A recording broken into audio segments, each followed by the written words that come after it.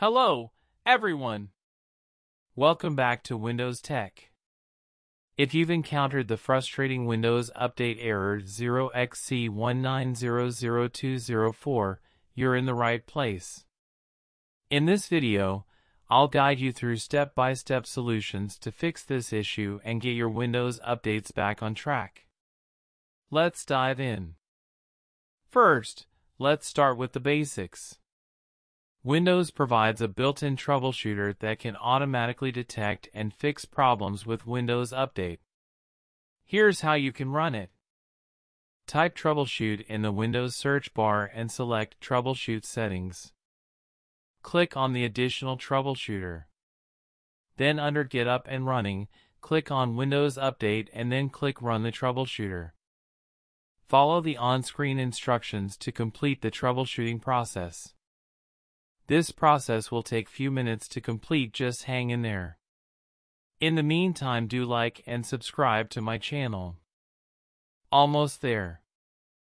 The troubleshooting process has been completed and it didn't identify the problem. Close this window and let's head to the next step. Sometimes, corrupted Windows Update cache can cause this error. Let's clear it out. Type CMD in the Windows search bar, right-click on Command Prompt, and select Run as Administrator.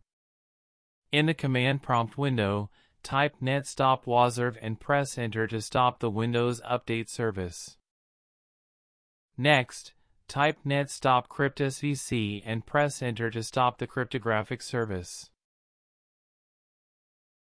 Now, type net stop bits and press Enter to stop the background intelligent transfer service. Type net stop msiserver and press Enter to stop the Windows installer service. Delete the SoftwareDistribution folder. Go to Disk C, then Windows folder, double-click and scroll down to SoftwareDistribution folder. Double-click and open the folder. Now select all the folder and files and Shift-delete them. This will delete all the files of the previous updates and clear out if there is any corrupted files of Windows in it. Just follow the prompt to complete the process. Restart the services by typing net start wuauserv, net start cryptSvc, net start bits, and net start msiserver one by one, pressing Enter after each command. I will be sharing all the commands in the description so that you can copy them and use it without making any mistakes. So by doing this, we have clear Windows Update cache. Disk errors can also lead to update problems. Let's check for and fix any disk errors. Go to CMD and right-click and open as administrator. In the command type sfc/scannow.